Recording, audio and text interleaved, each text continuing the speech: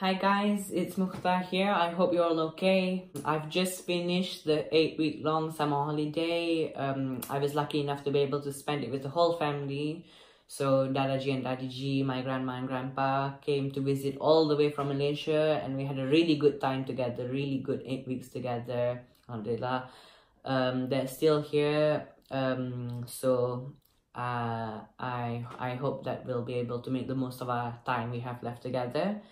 But since the holidays are over, that means that it's back to school. And so I'm gonna tell you guys all about my first week back at school, what's new, what's changed. I think the biggest change that we've had is though we've welcomed a new chief master, which is also the first female chief master in the history of CAS.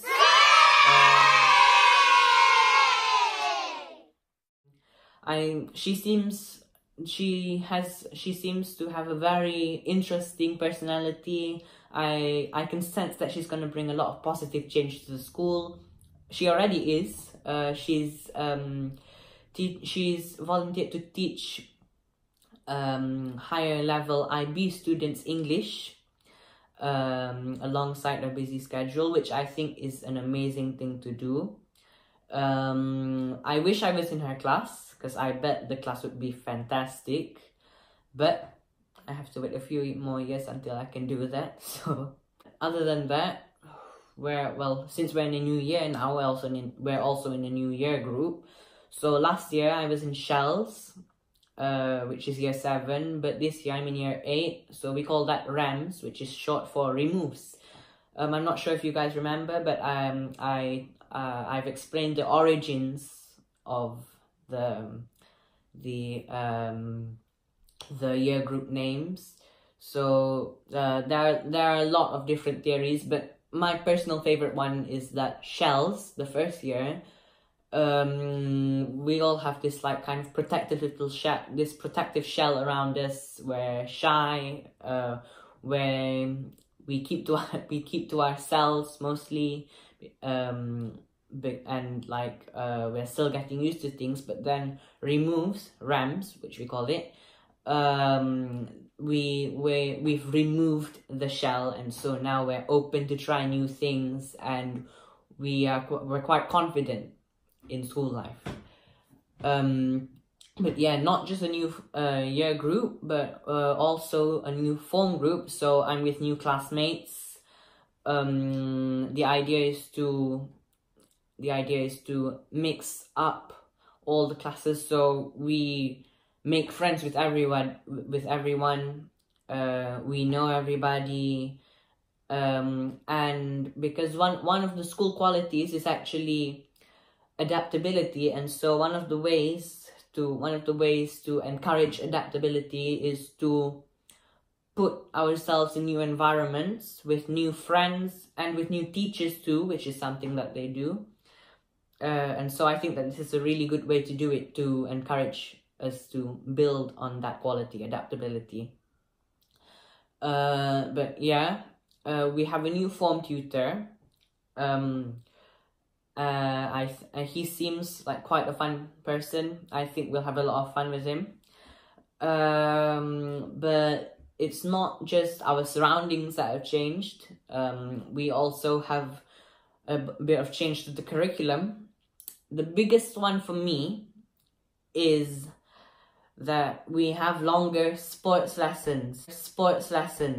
So that's kind of exciting to some people and kind of disappointing to others. I'm kind of in the disappointed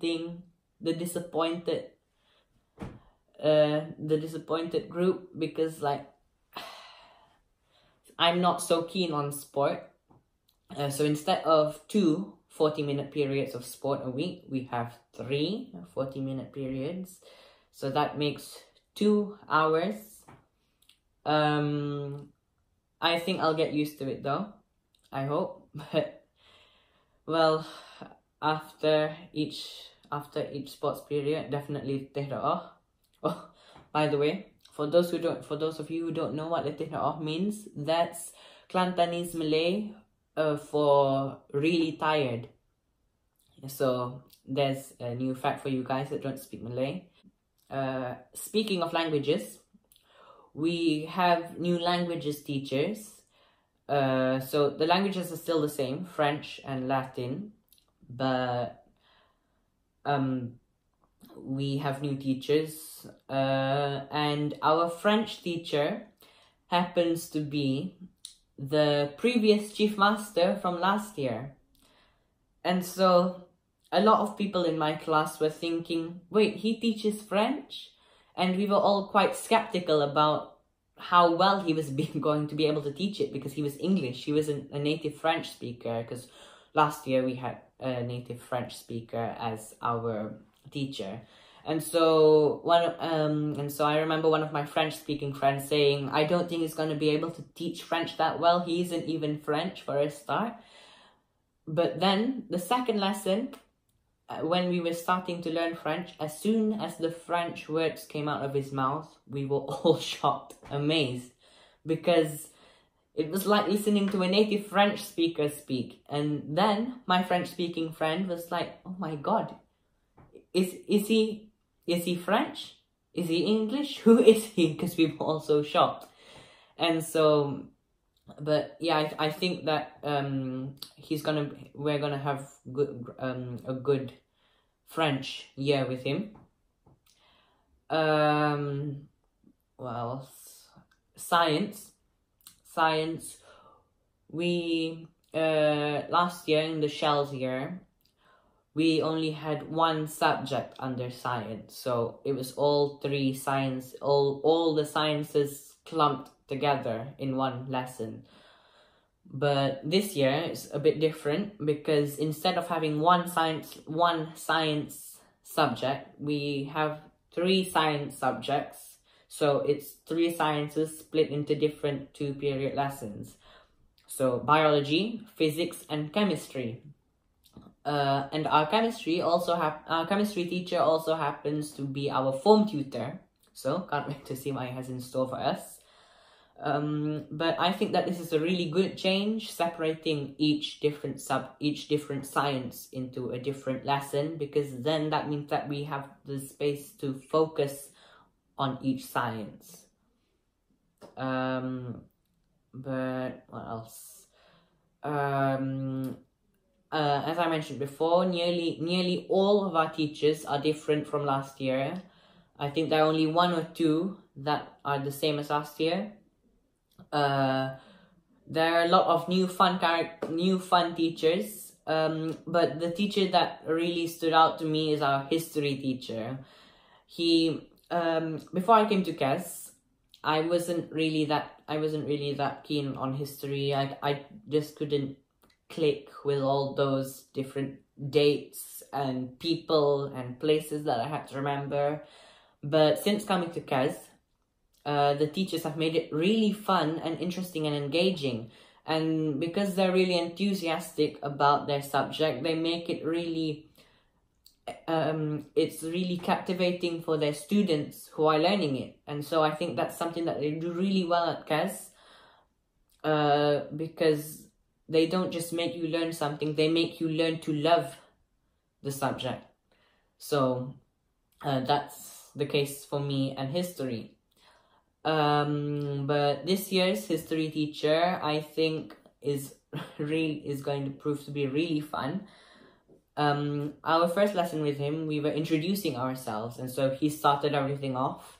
So he introduced himself and he said a little bit about him, so what he liked. So he is kind of more he likes to travel around the world, specifically historical places.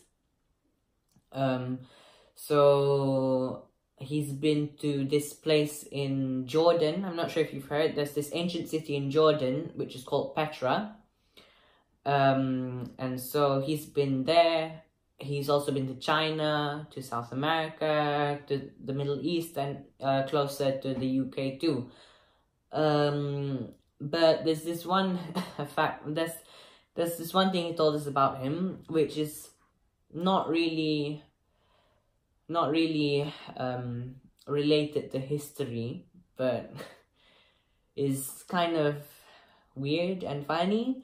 So when he was little, he and his brother had 2 guinea pigs, or hamsters, I think. And so one was a boy and one was a girl hamster.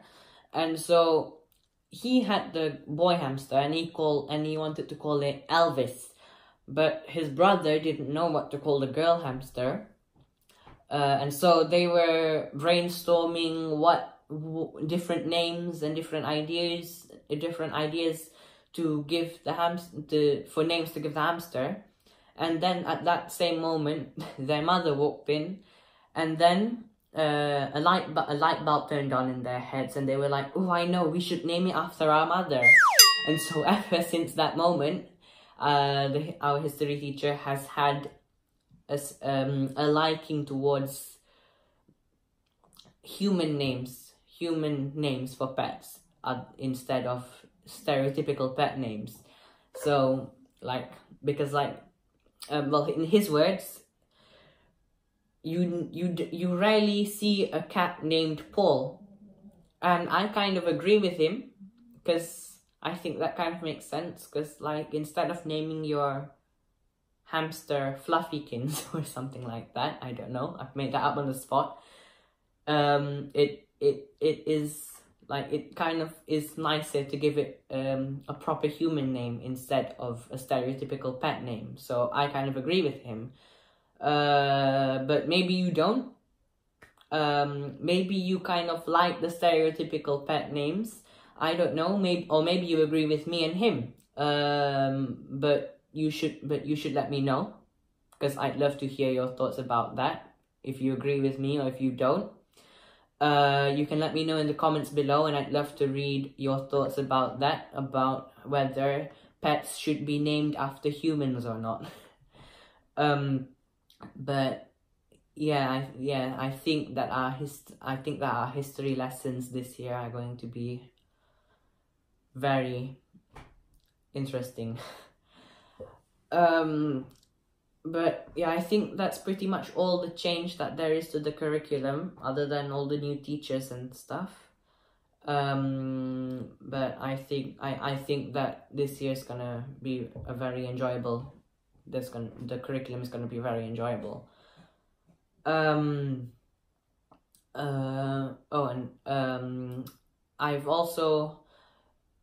also just signed up for an audition for the junior production this year. I'm not sure if you guys remember, but last year I was in the junior production. And so last year we did Around the World in 80 Days. That was what the play was called. And so I was the Parsi, which was the Indian man. Yeah, the Indian man that owned an elephant. And so I offered to give the main characters a ride on my elephant to escape from the police, because one of the main characters is on a bet to travel around the world, and so I'm one of his modes of transport, Parsi and an elephant. Yeah, so that was quite interesting. That was quite an interesting experience. I really enjoyed that, because it's not every day you get to own an elephant. But I'd say my favorite role last year was being the dancing octopus.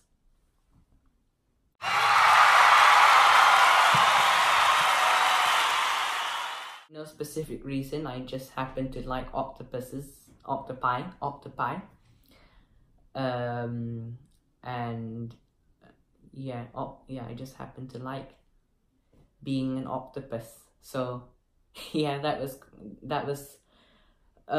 quite enjoyable. And so next week I'm gonna audition for a part in this year's play. I can't remember what it is, but I think I'm pretty sure it'll be as enjoyable as last year's.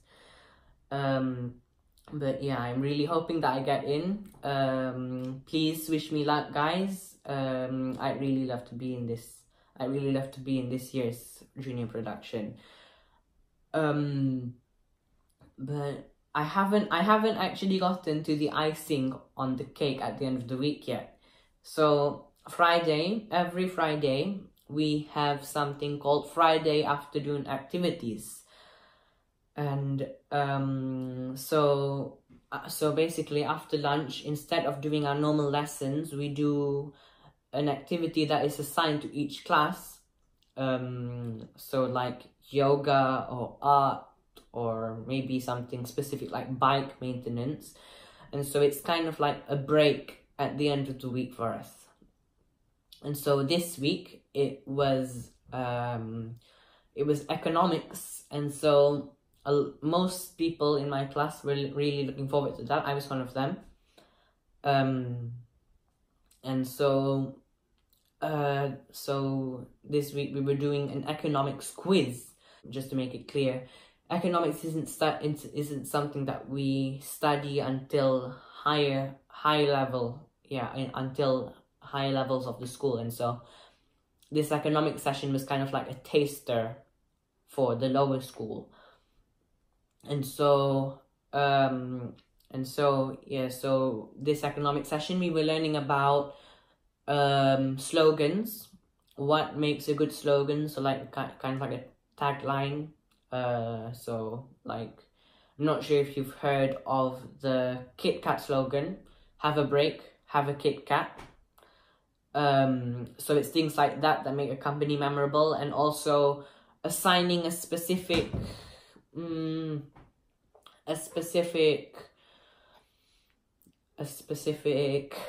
character to your brand. So I'm not sure if you've seen the little Pringle man on the Pringles tubes. They have it's a man with a mustache and bushy eye. A man with a mustache, and he's got a Pringle shaped head, and so he's on every Pringles pack. And so I bet you that 10 out of 10 people would be able to recognize the Pringles man by just looking at that face.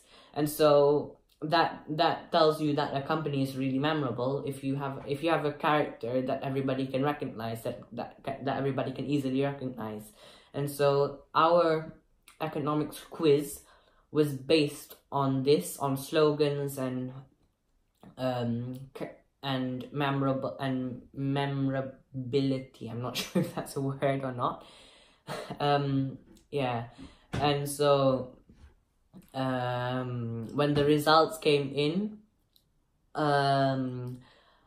I was able to get top marks, and so I was awarded a trophy. It wasn't a grand trophy, but I didn't really mind, because like, I think it's not the trophy that counts, it's the thought that counts. It's the fact that they're acknowledging your hard work. That's what counts, because that's something that they do a lot in CAS. They reward you for your hard work, so whether it be in the form of a trophy, like I got, or maybe credits, which is the point system in school. So like, if you do a really good homework or classwork, then you get awarded a certain number of credits, and if you get enough credits, you get a golden book award. So like, I got a golden book. I got a few golden books last year.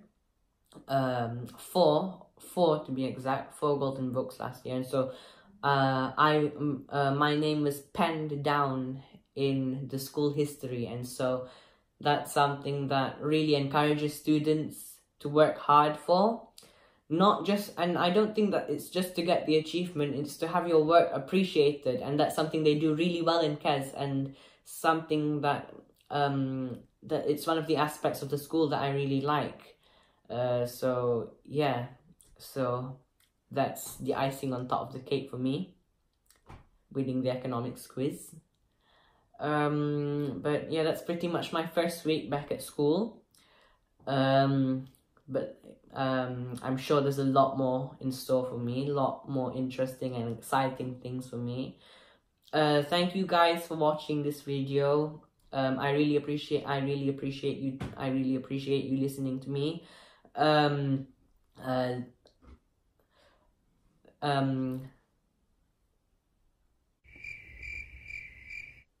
Just blanked out.